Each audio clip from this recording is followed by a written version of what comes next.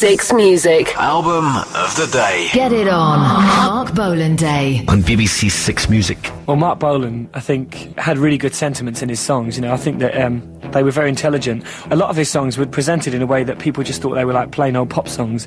I used to sit with a tennis racket in my bedroom, you know, with the lights out, and I really love Marc Bolan. I was, for an early part of my life, I was obsessed with Marc Bolan, you know, everything. I used to wear embroidered jackets, and I think a lot of my words are influenced by him, you know, because I think that he wrote very good words in a very sort of cynical way.